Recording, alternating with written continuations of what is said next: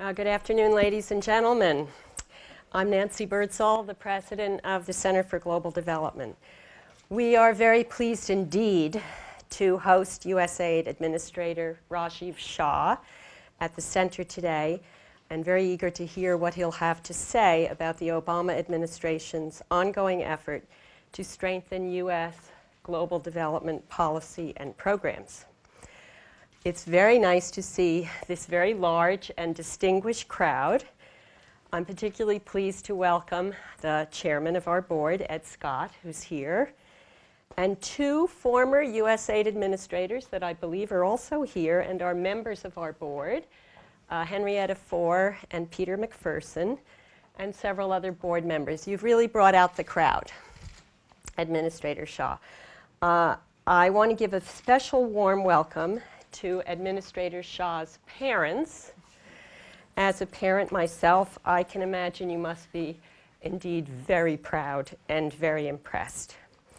And I see two very special former CGD colleagues in the room who are now at USAID. So it's really a great afternoon for me and for us.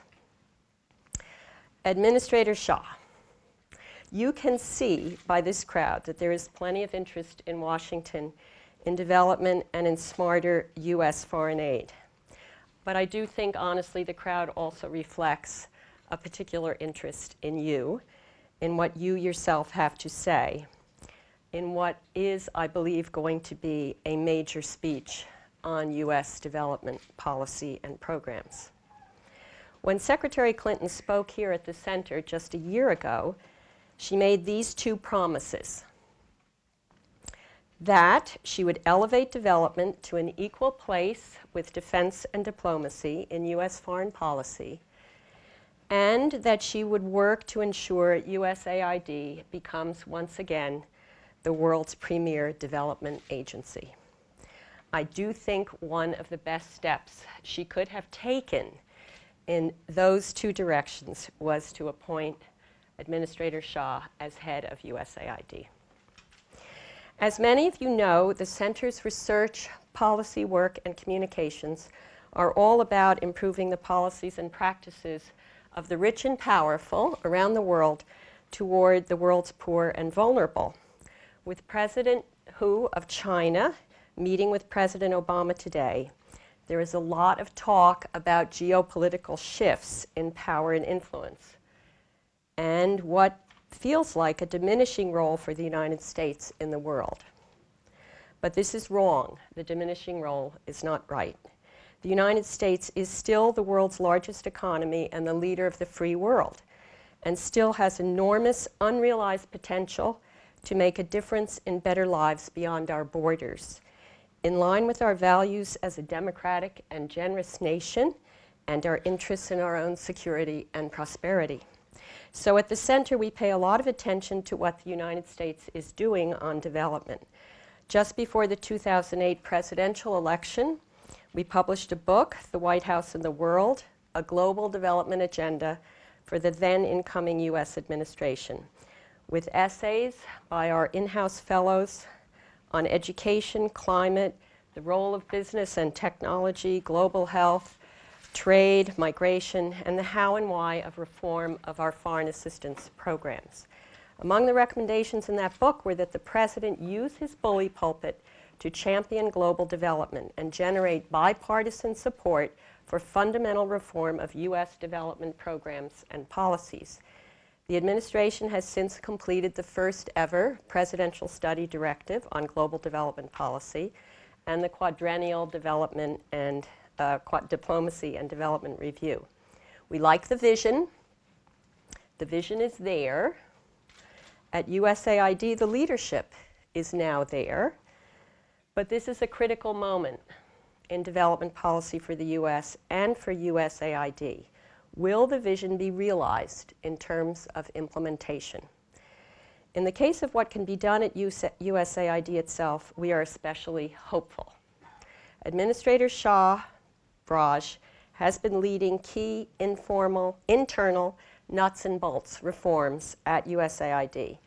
I'll name them quickly: procurement reform, a tough political and bureaucratic challenge, the creation of a policy planning and learning shop, the reestablishment of a budget office, which we hope will be an equal partner eventually with the State Department in working with OMB, and most important, changes in internal incentives to inspire innovation in use of technologies, and we hope in the way programs are designed and delivered. And finally, even more important, a commitment to evaluation and learning, to using evidence of what works to continuously learn and adjust. We take a lot of pride in the fact that Raj was a member of a CGD working group on evaluation of aid and other development programs, which published its final report in 2006. We hope he learned something from us, as well as obviously contributing immensely to that report himself. At the center, we have now a Rethinking U.S. Foreign Assistance Program under the new leadership of Connie Vayette, who is here. And that program is tracking reforms at USAID. Connie has also set up our new USAID monitor and promises me that that monitor, like the MCA monitor created in 2005, will generate a constant stream of analysis and thoughtful commentary on the progress of the reforms at USAID and on the other challenges I imagine Administrator Shah will address in his remarks today. I'll forego the biography of our speaker, which is very long and distinguished, and just say that Raj brings tremendous talents, smarts, passion for development, strategic thinking to the helm at USAID. He may not remember, but we first met in 2003, I think it was, in Paris, what good luck, where he was planting the seeds of one of his many initiatives and innovations while at the Gates Foundation, namely the creation of a special financing facility for child immunizations in developing countries. Indeed, his bio is sprinkled with initiatives and innovations at Gates Foundation, at the Department of Agriculture, and now we see emerging at USAID. What I liked about Raj when I first met him, and now still, is his combination of obvious smarts, tremendous energy, openness to new ideas, and frankly, readiness to have fun, too. On his bio, let me end by saying Raj already has behind him a lifetime of accomplishments. At the same time, I think I am old enough to be allowed to say, and this is for his parents especially, he is still remarkably a young man of promise. Raj, you have the floor.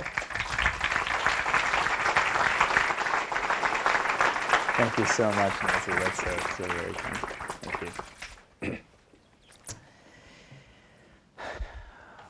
Wow, what a great group. Thank you so much for being here. Thank you, Nancy, for that very generous and very kind introduction. I couldn't begin to describe all the things I've learned from Nancy and all of the people she's assembled at the Center for Global Development over these years. And I won't go through the process of thanking every single individual here, but I do owe, as I look around this room, everyone here a personal thank you for your support, encouragement, and your support of development and USAID. CGD is such a special place. You have advocated on behalf of development and on behalf of aid, but you've also put forth a constant and very intelligent set of ideas for how to reform development and USAID.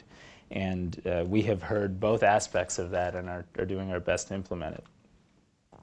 You know, nearly every member of this administration, myself certainly included, has described our approach to development.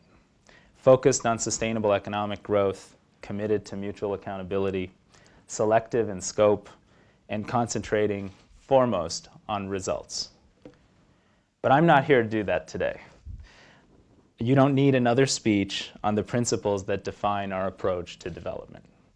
Instead, I hope to describe how USAID has been busy executing that approach, and to ask for your help and your support to capture the limited opportunity I believe we have to elevate development as a major part of how America engages around the world.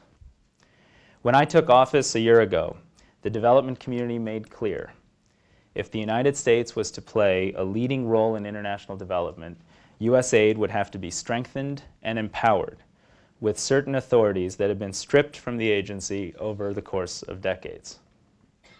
We heard you. 1 year ago, Secretary Clinton began that effort right here, pledging that USAID would be rebuilt into the world's premier development agency. 4 months ago, President Obama stood in front of the United Nations General Assembly and declared that goal to the world, making it a central pillar of his presidential policy directive on development. Just 1 month ago, we presented a blueprint for meeting that goal in the Quadrennial Diplomacy and Development Review. But we didn't wait. Earlier this year, we instituted a series of reforms we now call USAID Forward.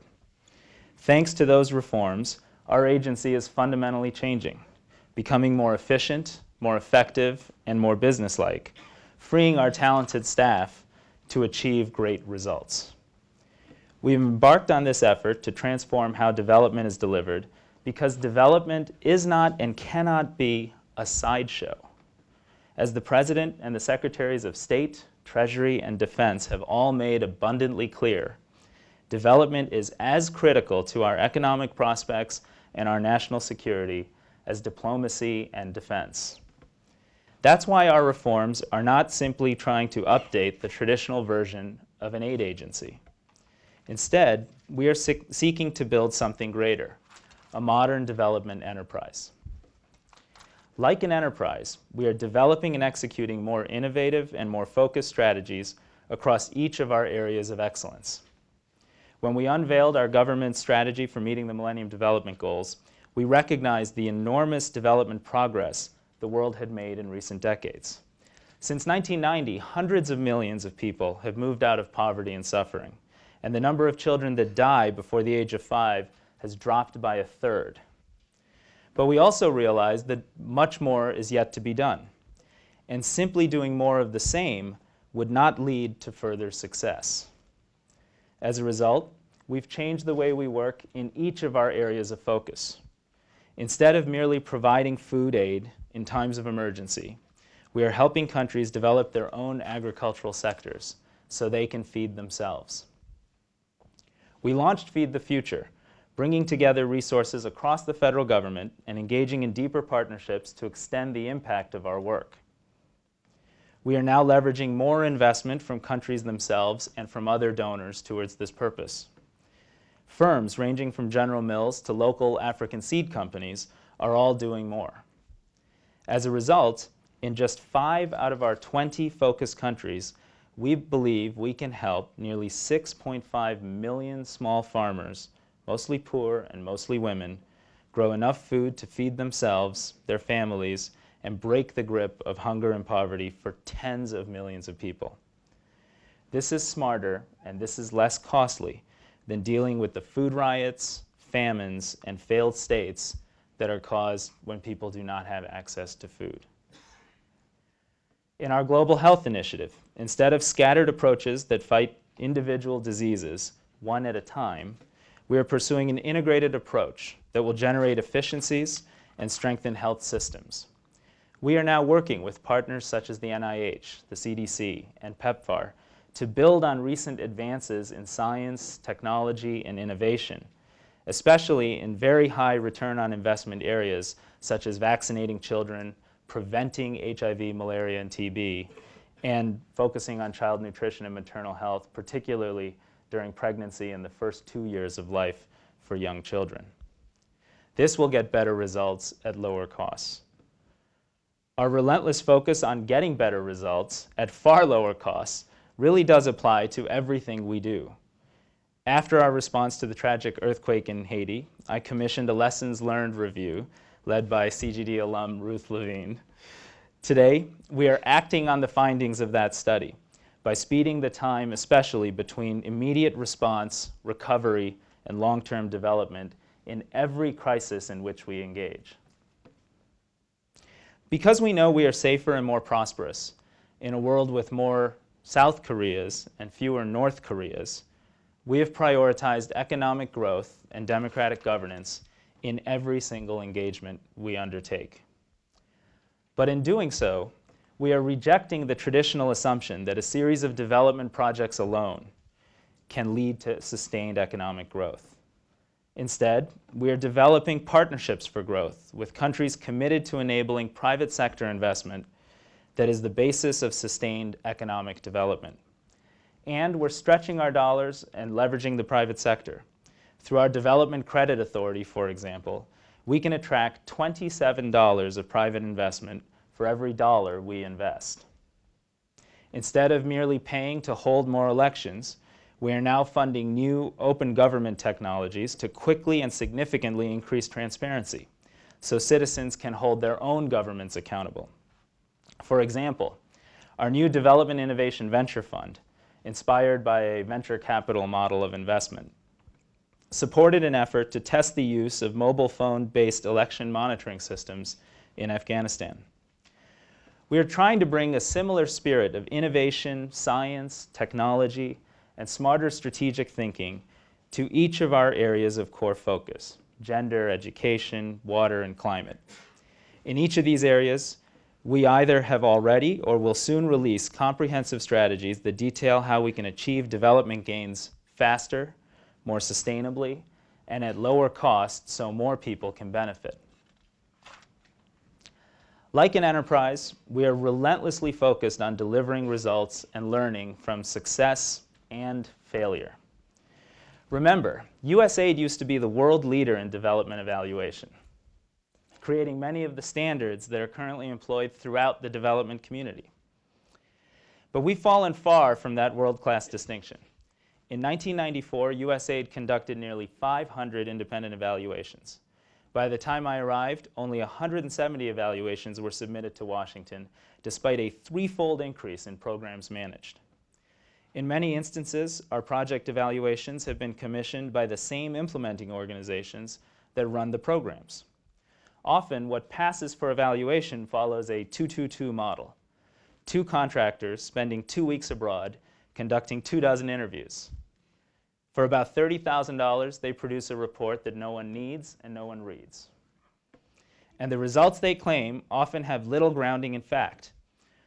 One of our implementing partners, you've got to hear this to believe it, claimed over 250,000 people benefited from a $14,000 rehabilitation of an Iraqi morgue. This has led to a relationship between implementing partners and evaluators akin to that between investment banks and ratings agencies. Just like investors couldn't tell the difference between AAA investments and junk, taxpayers can't tell the difference between development breakthroughs and subprime development. Today, I'm announcing a new evaluation policy that I believe will set a new standard in our field. By aggressively measuring and learning from our results, we will extend the impact of our ideas and of knowledge we help generate. Every major project will require a performance evaluation conducted by independent third parties, not by the implementing partners themselves. Instead of simply reporting our results, like nearly all aid agencies do, we will collect baseline data and employ study designs that explain what would have happened without our interventions, so we can know for sure the impact of our programs. And in the spirit of the extreme transparency I promised when I joined USAID, we will release the results of all of our evaluations within 3 months of their completion, whether they tell a story of success or failure. We're going to integrate this project evaluation data into our foreignassistance.gov dashboard. We also have joined an effort that CGD has pioneered, the International Initiative for Impact Evaluations, which grew out of that working group, Nancy, that you made reference to. I want the American taxpayer to know that every dollar they invest in USAID is being invested in the smartest, most efficient, and most transparent way possible. Like an enterprise, we realize the crucial importance of our diverse talent. At points throughout our history, USAID was a top destination for talented men and women pursuing the discipline of development. I know that because many of those talented employees are still there. people like George Lodato of our Middle East Bureau or Bambi Ariano, the agency's counselor. I'm proud to say that USAID is now once again a top destination for those pursuing this discipline. Just last week, you'll enjoy this, I was late to a meeting because I got caught up in the hallway where Steve Radelet and Michael Kremer, two of the world's leading development economists, were having an argument. Anyone who has worked with us recently knows how valuable it is to have a Senate-confirmed leader like Nancy Lindborg in charge of our democracy, conflict, and humanitarian assistance, or a leading foreign service officer like Susan Reichley in charge of our policy bureau. But we've also strengthened pathways for bright students and distinguished mid-career professionals to join the agency through the Development Leadership Initiative. This initiative gained bipartisan congressional support because the previous administration correctly made the case that recruiting smart, experienced, and capable colleagues into our agency would be cheaper and more effective than hiring contractors. The DLI program is well structured and highly selective. For every person we hire, more than 20 highly qualified candidates apply. We are making improvements to this program, bringing in more mid-career technical professionals capable of managing complex contracts and deploying them more quickly to key tasks. This has allowed us to staff priority initiatives like Feed the Future, priority countries like Haiti, Afghanistan, and Pakistan, and our USAID reform priorities. To achieve serious reform and development, it is critical that we continue these efforts. Like an enterprise, we are focused on delivering the highest possible value for our shareholders, in this case, the American people and the congressional leaders who represent them. We will deliver that value by scaling back our footprint to shift resources to critical regions, rationalizing our operations, and vigilantly fighting fraud, waste, and abuse. USAID has successfully established a new budget office, giving us the flexibility and control we need to be selective and targeted with our work. We've already used this authority to identify hundreds of millions of dollars of program reallocations. Some of these savings come from closing missions, especially in countries where development successes have created the conditions where American assistance, frankly, is no longer needed. By 2015, we believe USAID can graduate away from assistance in at least 7 countries, starting with Montenegro in 2012. Countries that were recipients of aid, like India and Brazil, have become donors themselves. We need to develop new strategic partnerships with these countries that respect their rise and leverage their technical expertise to help others. We are doing that with our newly launched Feed the Future partnership with India, in which India is investing to support efforts to eliminate hunger in sub-Saharan Africa. I've also called for the elimination and restructuring of costly senior positions in Paris, Geneva, Rome, and Tokyo, saving us a total of $7.5 million over 5 years. These moves also allow us to reallocate talent to priority regions. You know, when I joined USAID, I was shocked to discover that over 40% of all our positions in sub-Saharan Africa went vacant. Any effort that is serious about ending hunger, preventing the spread of disease, preventing the emergence of safe havens for terrorism, or creating the markets of tomorrow must tackle the development challenges in sub-Saharan Africa. It is the epicenter of our work. People say bureaucracies cannot reorient quickly, but we have realigned our talent and are closing that staffing gap completely. All great enterprises relentlessly focus on efficiency, searching for savings no matter how small they may seem.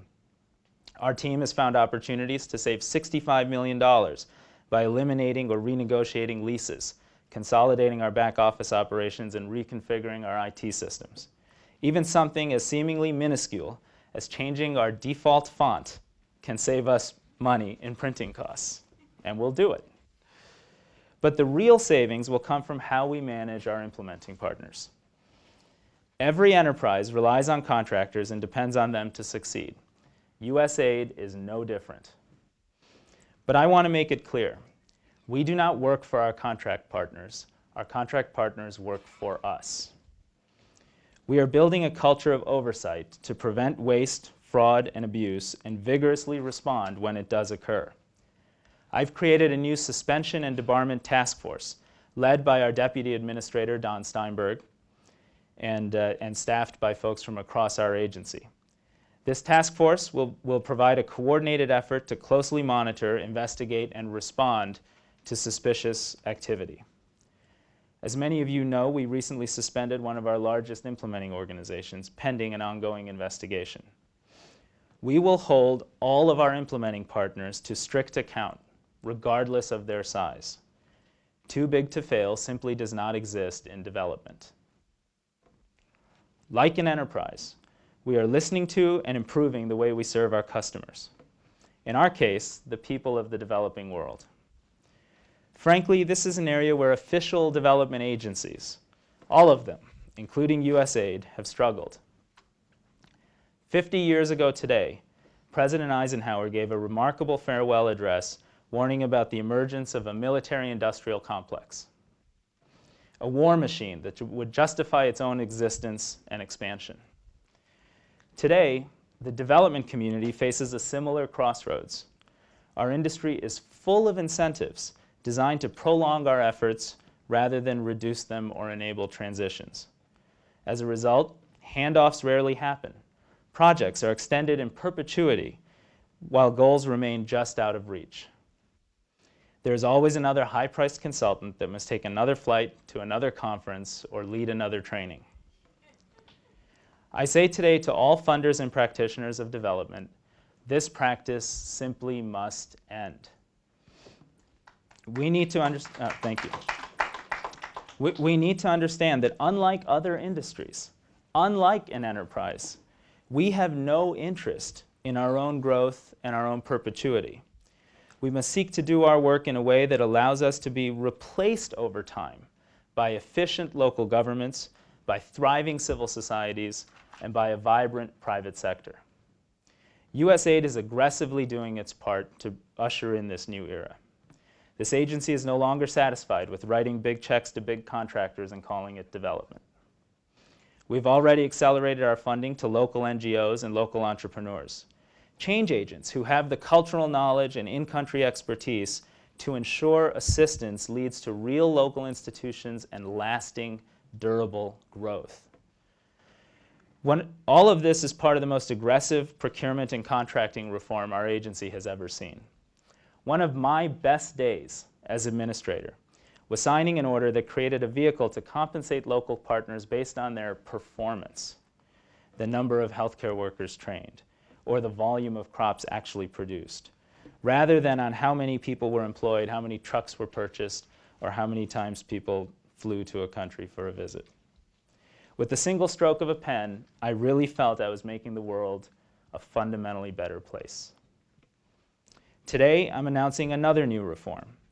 I'm proud to say that the vast majority of USAID's assistance is in fact competitively awarded, nearly 87%. But we can do better. As of today, any grant or contract extensions in excess of $5 million granted without competitive process will require my personal expressed clearance. Partners need to achieve outcomes that they've committed to achieve in the times they've committed to achieve them. Otherwise, we will seek out those who can. This year, USAID will celebrate its 50th anniversary. Reflecting on our anniversary has really reminded me of the first time I ever even heard about USAID. I was a young child traveling to Bombay, now Mumbai, to see my relatives. Before returning home, my uncle insisted that I travel with him to one of the slums near his family's home. I was shocked by what I saw. There were pits of open sewage, and children were running through garbage and through waste. It was clear that none of those kids went to school, and despite being around my own age at the time, they all looked thinner, smaller, and more frail than I, which was saying something if you knew me as a 10-year-old. The image of those children has stuck with me for a long, long time. We were the same age and the same race, but the lottery of life guaranteed they would have very, very fundamentally different futures. As we were leaving that slum, there was another image that also stuck with me. There was a billboard describing a local water treatment system the city was putting in place with the support of the United States. And right in the middle of that billboard was a logo depicting a handshake, the logo of USAID. In recent years, we've added a tagline that represents that handshake, from the American people. But in my time now at USAID, I've come to learn that our assistance is not just from the American people. It's also for the American people. Our assistance develops the markets of the future. Longtime aid recipients like India, Indonesia, Poland, and South Korea have become strong trade partners in markets for American goods and American services. I traveled back to India with President Obama just a few months ago, where we saw a solar-powered micro-irrigation pump being sold to small farmers. The solar cells were manufactured by a small company in Georgia called Suniva. That company is growing. They've already created hundreds of manufacturing jobs outside of Atlanta, and they soon plan to build another plant in my home state, Michigan. That transaction, which brought a solar manufacturer from the United States to selling their product to rural, small-scale farmers in India, could simply not have happened without the sustained commitment of U.S. foreign assistance. Our nation's economic future will be in part determined by the countries in which USAID currently does have a strong presence. In 10 to 20 years, being competitive as a nation will require being able to sell products to an emerging middle class in Asia, Latin America, the Middle East, and sub-Saharan Africa. In fact, the combined economic potential of African countries is higher than the current GDP of China. One of the reasons China is expanding its work in Africa at a much higher rate than nearly all Western countries. But even today, the developing world looms large in America's economic fortunes. Our country's fastest growing markets, representing roughly half of U.S. exports, are developing countries. In 2009, we exported over $500 billion to those countries, and more than 90% of those export revenues went to small and medium-sized U.S. companies, precisely those firms that are the engines of job growth in our country. That's why for every 10% increase we see in exports, there's a 7% decrease in the unemployment rate here at home. But in addition to keeping us competitive in tomorrow's global economy, our assistance keeps us safe today. In the most volatile regions of Afghanistan and Pakistan, we work side by side with the military, playing a critical role in our nation's efforts to stabilize countries and build responsive, viable local governance. On a daily basis, our people put themselves in harm's way, and they suffer casualties, working on the same problems as our military while using far different tools. In Afghanistan, we're helping to improve agricultural yields in the Arghandab Valley, stabilizing a region in which our military suffered casualties to secure. As a result, farmers shipped the first agricultural exports out of Kandahar Airport in 40 years. We've also rebuilt the civil service in the southeast and helped fuel a 40% reduction in the growth of opium poppies that fund Taliban operations. In Pakistan, our Foreign Service national workforce and our support for local organizations allow us to go where others often cannot. Through our Office of Transition Initiatives alone, we now administer nearly 1,400 small-scale development projects in the federally administered tribal areas of Pakistan, responding quickly to local needs. In the Malakand province, we renovated 150 schools so that children seeking an education can look beyond extremist madrasas and find viable alternatives.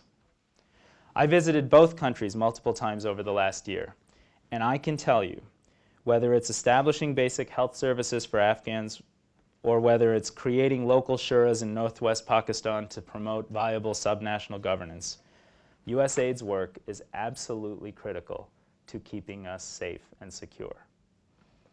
As a community, we must strengthen the role we play in these situations. Based on decades of experience working in conflict environments, next month we will unveil USAID's first ever policy on the role of development assistance in countering violent extremism and counterinsurgency. Our policy will build on tools like the District Stabilization Framework, which was built in close collaboration with the Pentagon to bring a more data-oriented approach to identifying the true drivers of local instability and resolving them with more effect.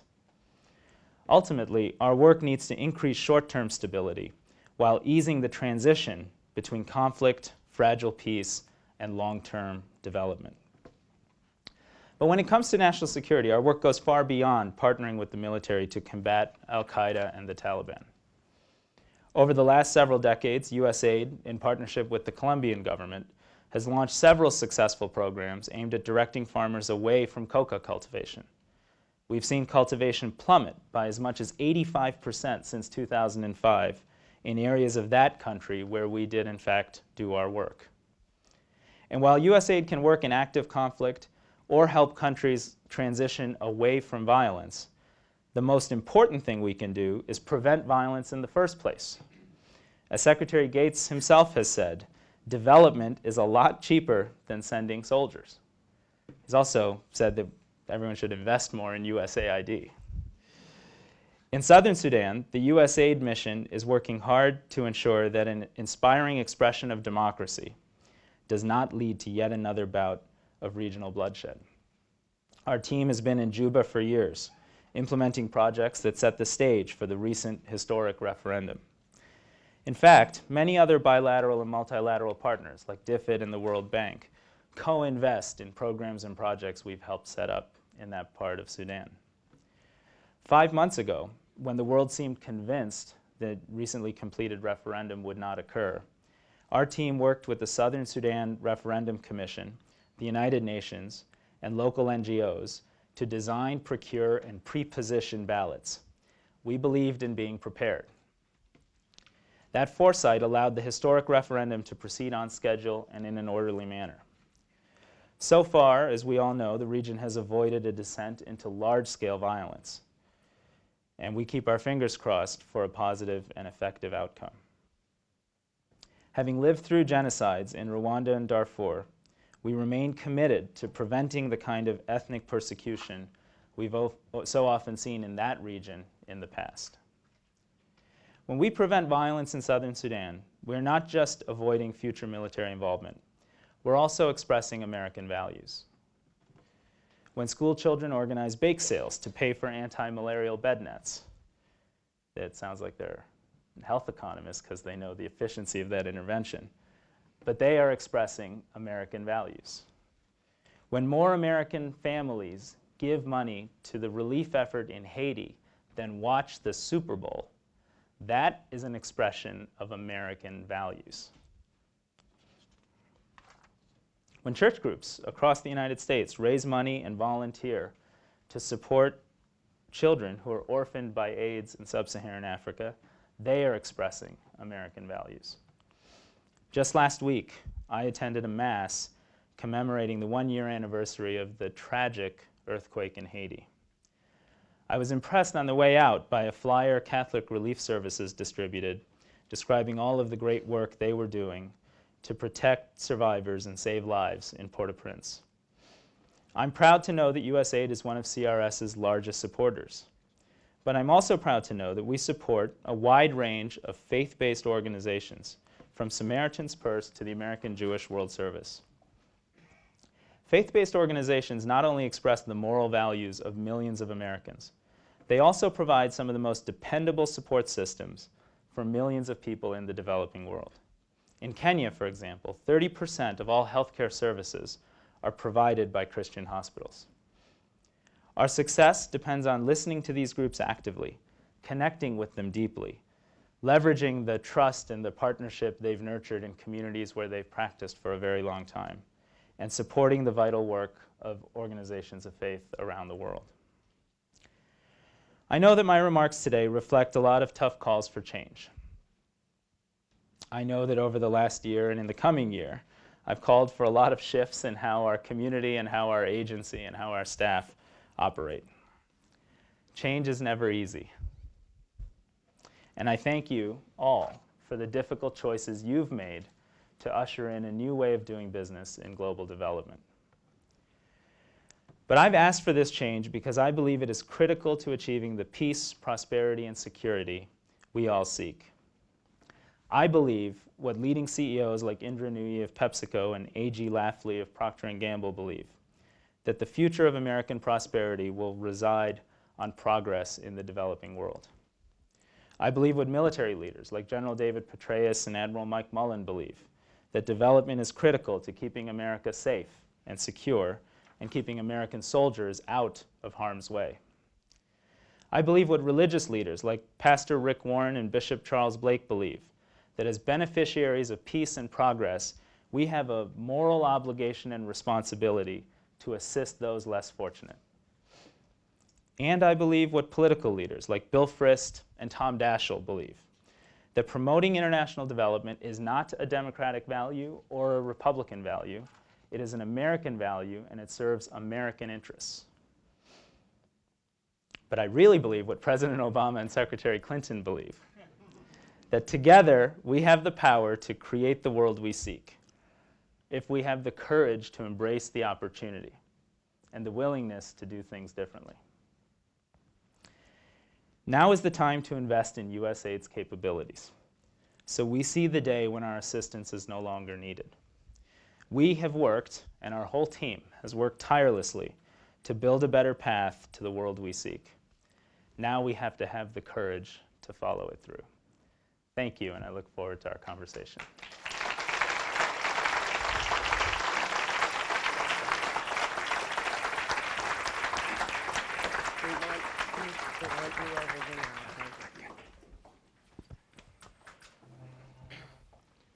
Well, thank you very much, Raj.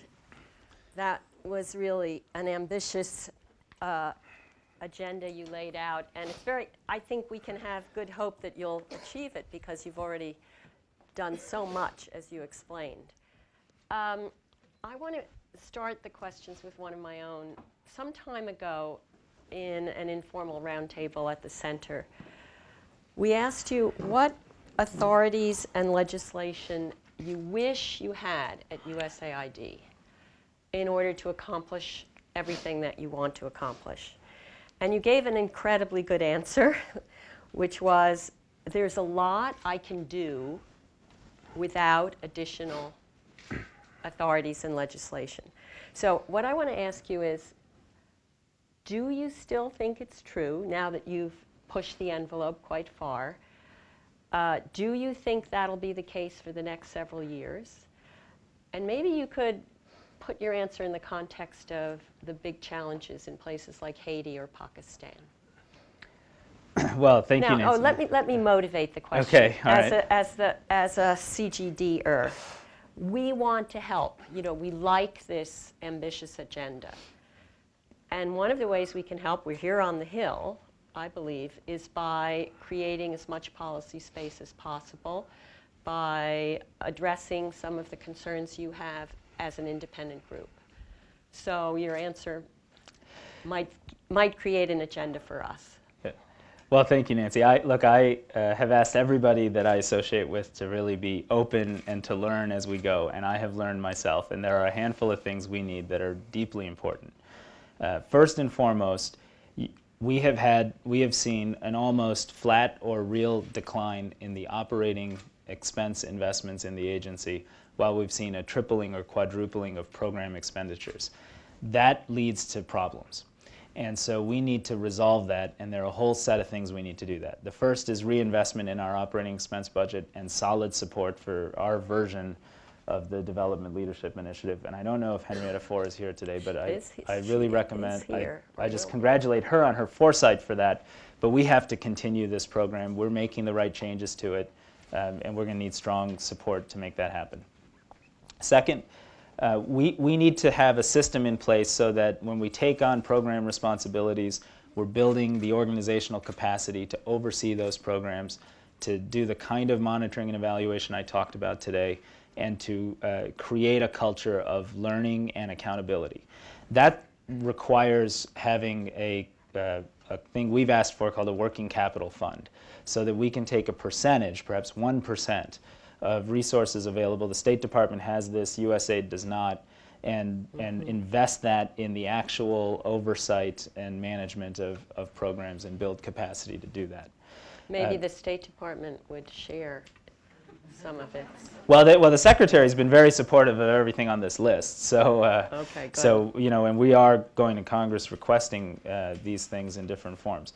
We also require Schedule B hiring authority. That might be a little bit detailed here, but we can't have a situation where we're just doing everything through contracts or we're paying other departments and agencies 12 or 15% fees for the luxury of contracting somebody. That is just an inefficiency in the system. I can save 12 to 15% per FTE if we had Schedule B hiring authority across hundreds of FTEs. It's a simple and easy efficiency that we owe American taxpayers, and it's how you build organizations that are flexible and learning and great over the long run. So that's another thing. We have these big initiatives in Feed the Future and in global health. I think in both cases we want to work with Congress to look at how to get the level of buy-in, support, and codification of those efforts. In food in particular, and I've said this before, a USAID administrator coined the term Green Revolution. And in 1968 or 69, I'm not sure the exact year, the single largest line item in our budget was fertilizer support for India because everybody thought hundreds of millions of people would starve to death. We, again, are today reading newspaper articles about a food price spike that will cause famine, will cause food riots, and will cause tens of millions of people to go hungry if prices continue to rise. And we need to reinvest in agricultural development. This administration has been deeply focused on this. The President mentioned this effort in his inaugural address. The Secretary has hosted the process of developing the program. We now need to implement it well. That will require, I think, legislation and will require real support so that effort can become a signature initiative for the way America engages proactively and cost-effectively on development issues around the world. Should more of that money go to USAID or to the World Bank or to other? Well, I'll say we actually. Oops, I'm quite agnostic about. Did I just break a chair? I think so. Okay. We do that to our guests. We do that to our guests. We're sorry. At least not we're not the first actually in CGD. The answer to that is we're looking for ways to get leverage and impact. So, I am a very strong supporter of funding for the World Bank Trust Fund, which we work to help set up. We think when you put resources in that multilateral vehicle, it generates leverage by attracting resources from other partners, and it becomes something that African leaders and other leaders around the world can sort of focus on, develop plans, submit them to the fund, achieve a level of excellence in that process that will then benefit all of the bilateral partners. So I think in Feed the Future, a major funding priority is that fund and making that work at the levels we've talked about as an administration. We're also, of course, very focused on the bilateral assistance program, which will effectively be implemented by USAID working in partnership with USDA and a number of other federal agencies that have unique capabilities. And ultimately, I think this is an area also where you'll see tremendous private sector investment. In just a week, I'll announce a set of really, I think, important, and I hope you will think impressive, private sector partnerships, because at the end of the day, what we're trying to do is create kind of commercially viable agricultural sectors in these countries to eliminate the fact that every time prices do spike a little bit, it creates a lot of unrest and a lot of human suffering. Okay, let me turn to this very distinguished group for questions. We have Connie, who now has a big agenda to follow, tracking all the promises you made with Thank support and encouragement. Yeah. Thank you so much. Ever since you became administrator, you've put so much of a focus on evaluation. And those of us that have been advocating for years are delighted that you're doing so, especially my colleagues at CGD, before I came to CGD, of course. It's so important, it's critical that we know what works, but it's equally important to know what doesn't work and why. And generally when you find something that doesn't work, you have two choices, to fix it or to kill it. And I raise this question only because we're facing a tough budget environment where USAID may have to be doing more with less or with a stagnating budget. So I'm wondering how does the outcomes of this evaluation process feed into your decision making and budgetary policies within this environment? Will you ever end it instead of fixing it? Absolutely. Let me give you a couple of examples. First, let me, before I even start, say that Ruth Levine, who's here and who everybody in this room knows, is the person most responsible for creating and launching the evaluation policy, and I think we owe her a round of applause. For those of you who don't know, a former vice president at the Center for Global Development. That too. And one thing I want to just highlight, because I think this is true of all development organizations, not just USAID, is we do a lot of, in our sector, a lot of reporting on results, but not enough measurement against counterfactual. And they tell me not to use that word in public because of this, for all kinds of messaging reasons. But the reality is we got to have study designs that allow you to compare impact against real counterfactuals. And that's at the heart of this. That will allow this to actually, one of our legacy items we hope here is sort of funding randomized controlled methodologies at a much higher level so that we generate the kind of insights and learnings that led to huge increases in utilization of chlorine tabs in Haiti during the earthquake response and more effective fertilizer sales to farmers in sub-Saharan Africa and all of that. But your question was different, and the answer is yes. I'll give you a couple of examples. We were in Senegal, which is one of our Feed the Future 20 priority countries. And we worked to construct an optimized agricultural development strategy there based on rice and dairy. Strategies that will work in partnership with the government, leverage real private sector investment, and reach hundreds of thousands of smallholder farm households in it and have systemic impact. To do that, we had to look rigorously at what we were doing and make the tough decision that we were no longer going to support women who were in cooperatives producing honey and jam and selling the honey and jam. Now that program did in fact help poor women move out of poverty, and it was not pleasant to tell the team that we weren't going to do that anymore. But the way we're trying to do our work now is to look at what's the unit cost of impact, and if you can use those same resources to have 4 or 5 times the kind of scale and impact, then you have to stop doing what you were doing and start doing something new. And I give a lot of credit to the team in Senegal, but frankly, I met today with the teams in Liberia and Malawi. They both made similar tough reallocation decisions. I think people appreciate the opportunity to make those tough calls and to stop doing things when they see better alternatives. I suspect there are fewer things we're going to find that are just completely not helpful to people, right? We're in an industry and a business where there are billions of people live in poverty, and most of our efforts are going to help those people. The question is, how do you help the most people the most efficiently and the most effectively, and how do you stop doing the things that essentially have a unit cost of impact that is unnecessarily high? Very good. Yes, please introduce yourself, please. Hi, thanks. Lisa Friedman. I'm with Climate Wire, and maybe you'll be able to tell by the I'm name glad of my we're going to publication. have a climate question. Good. It's a climate question. And in fact, I've been hearing for quite a long time now that USAID is going to be taking a leading role in international climate efforts. To be perfectly honest, I haven't seen much from USAID. I'm wondering, what have the challenges, if any, been? What is specifically USAID doing to integrate helping countries deal with climate change into its larger development efforts? And what is its role in the other initiative that you didn't mention, which is the President's Global Climate Change Initiative? Thanks. Well, we're a leading implementing partner for the President's Climate Change Initiative, and we are all fully committed to the success of that initiative.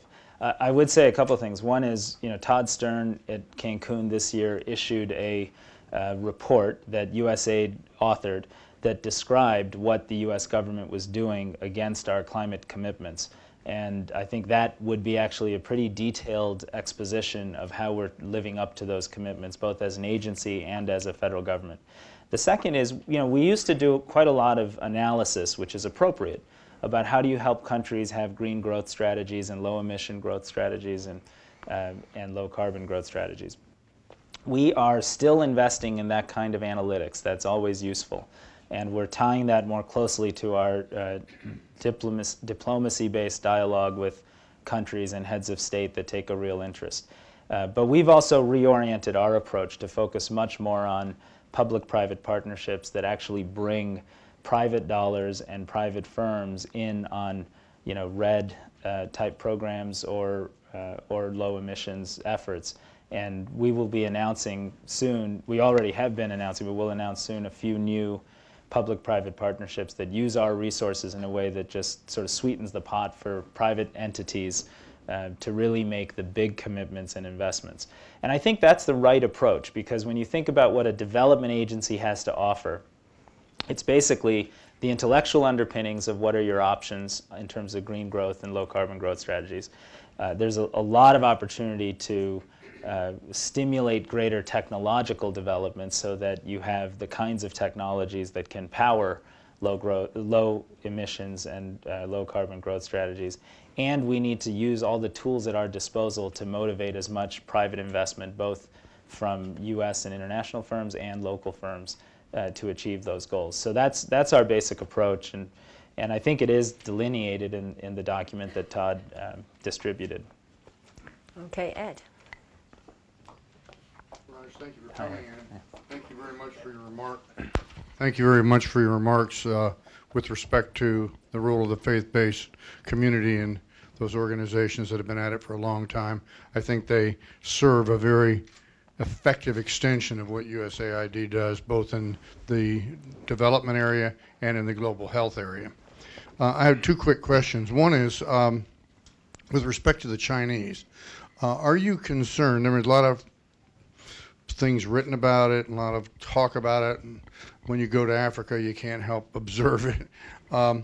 Are you concerned that the Chinese, because they don't have to behave kind of the way we are obliged to behave because of our legislation and regulations, that they are going to tie up commercial relationships and tie up access to commodities in a way that is very disadvantageous to the United States? And do we have a strategy to respond to that? And secondly, in the areas where there's conflict or crises, such as Afghanistan and Iraq, and we read that the military is playing such an extensive role in development, are you involved, and are you satisfied that there are some sensible training and preparation programs so that the military can do what it does in the area of development in the most effective way? Well, thank you, Ed, and those are both big questions, so I'll try to be effective at answering them. The question about China, I'd say two things. First, we are engaged with our Chinese counterparts in a real dialogue about, and actual programmatic partnerships in places like agriculture in Liberia, so that we can develop more experience working together, we can coordinate our efforts, and we can try to establish an appropriate set of standards for how assistance is provided and what the outcomes of that are and who benefits, and making sure that the benefits accrue both to partners that are making the investments and the countries that are often the recipients of those investments. So we're in an active dialogue. I visited the Strategic and Economic Dialogue with Secretary Clinton and Secretary Geithner in China. Our teams are part of the discussion during this current visit. Second, I would say, and I made a point in the speech of highlighting this, the Chinese investment in sub-Saharan Africa is a multiple. The rate at which they're growing that investment is a multiple of what Western countries are doing.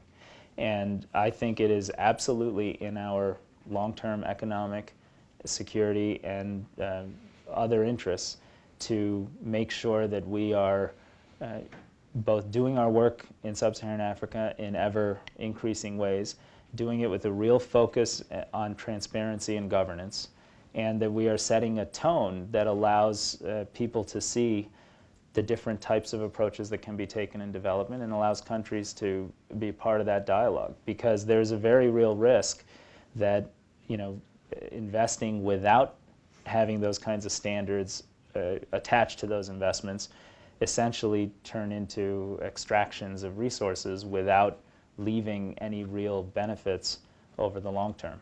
So it is, I think, in our interest to expand our work in sub-Saharan Africa. And this administration, if you look at the resources, has proposed that in a very consistent way through primarily our initiatives. With respect to the military, I've now had the chance to work quite closely with senior leadership there and visit our programs in active conflict zones. I think both things are true. Development practitioners have to do a better job of understanding the political and operational priorities of a military campaign and providing our guidance and our ideas in a manner where it can be heard by a system that necessarily is going to be thinking about what happens in a month, what happens in 6 months, what happens in a year, what happens in 2 years. If development folks are all talking about 10, 15-year type outcomes and efforts, we're going to make ourselves less relevant to what's actually happening. And it's a bit of an art. I think our people have learned this through Iraq and other experiences and are doing a much, much, much better job. And if you look at how we're doing integrated program planning now in Afghanistan, I would say that is being taken in a real way, and it gives us a much bigger voice in how things are happening.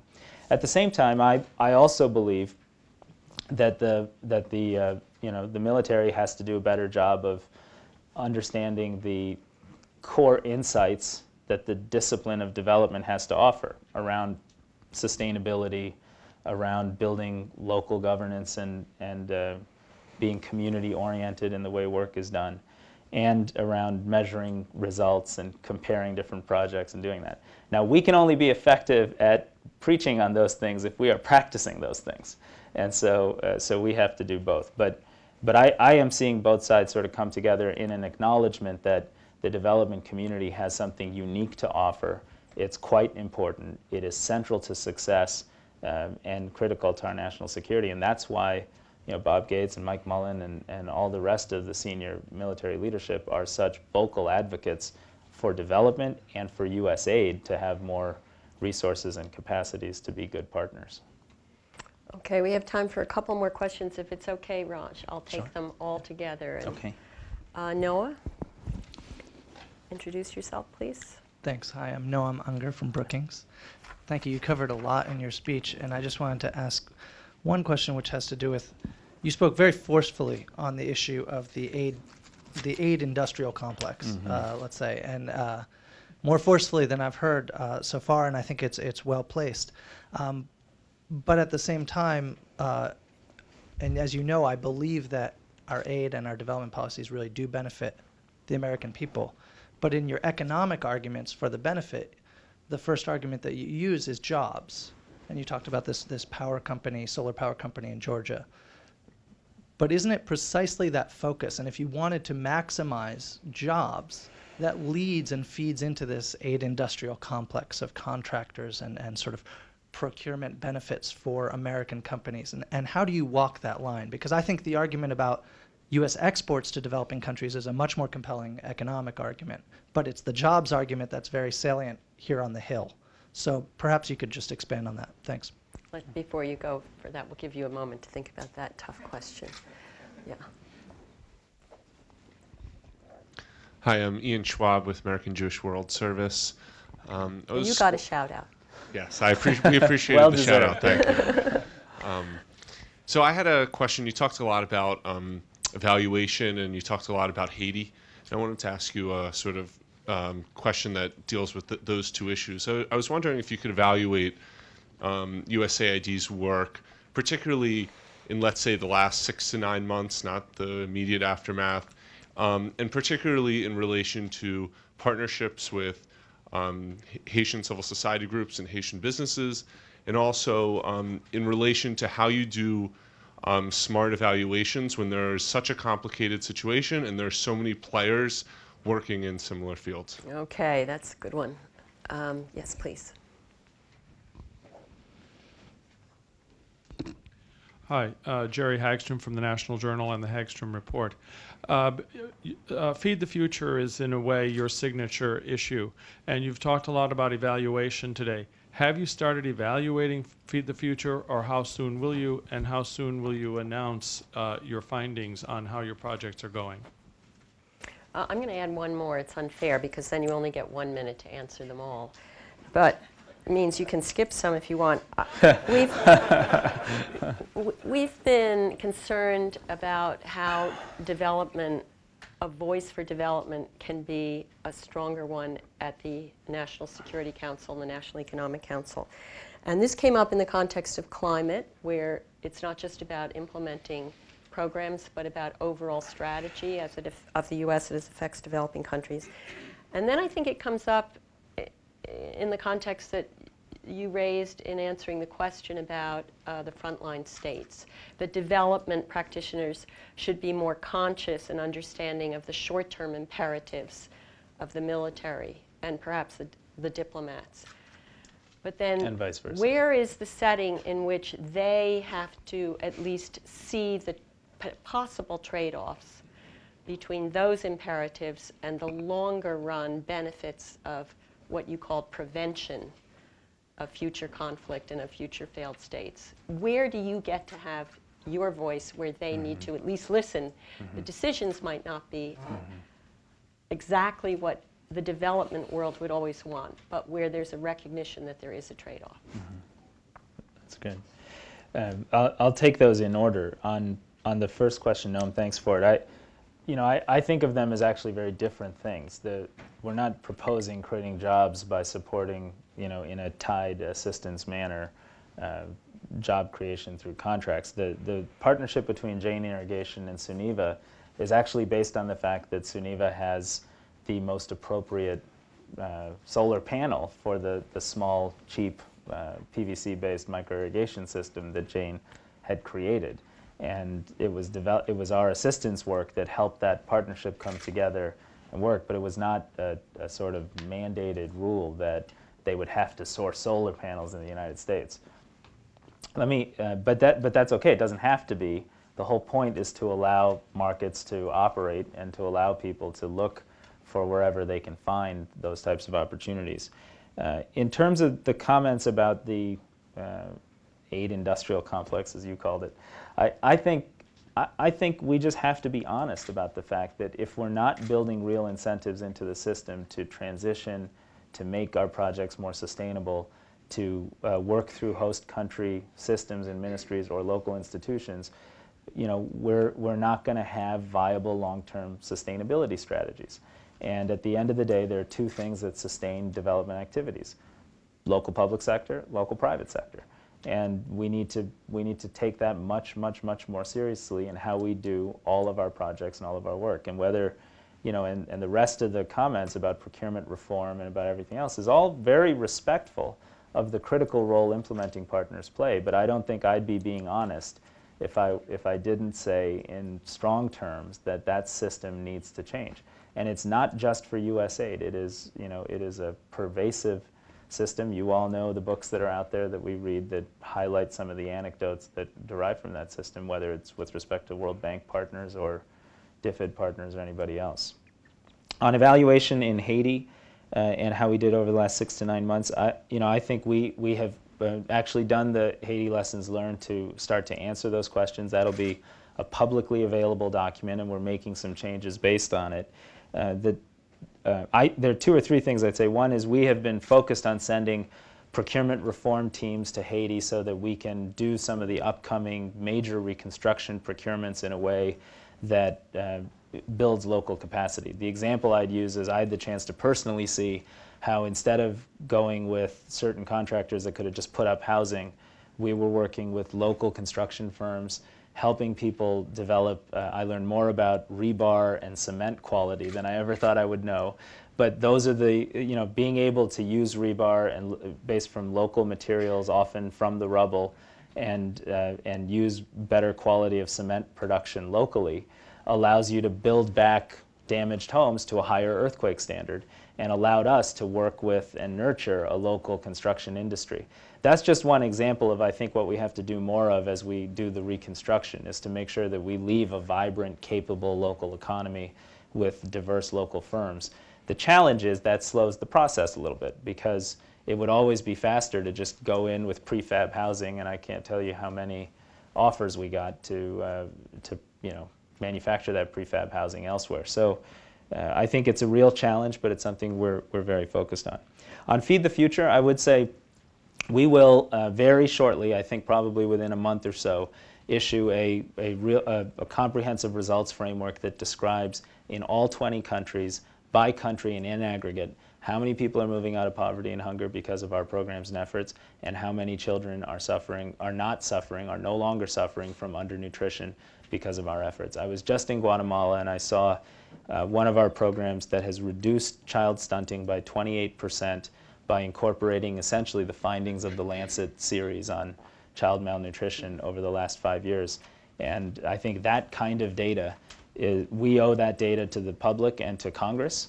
And I'm then hoping that that data leads to a recognition that this is efficient, transformative development that can be very, very effective and ought to be supported at a high level. I also, consistent with our evaluation policy, every program we launch, the evaluations will be public within 3 months of completion. And I think that once that actually builds into the culture, I think that's going to be amazing. I think that is going to be such a platform for learning and thinking in development that's going to take us all forward considerably. And then finally, on the NSC question and the NEC, I would just say, the example I'd use is the recently conducted Afghanistan-Pakistan annual review. That was a review. The findings are, there's a public version of the findings that talk about the need, that talks about how we've had serious gains against the president's strategy. We remain committed to that fundamental strategic approach, and our goal now is to make those gains sustainable and durable. And I would just say that I've been very impressed by the extent to which a development voice not only helped shape that review, but is helping to shape how we make decisions going forward on making sure the things that we do in those types of environments are in fact sustainable and durable.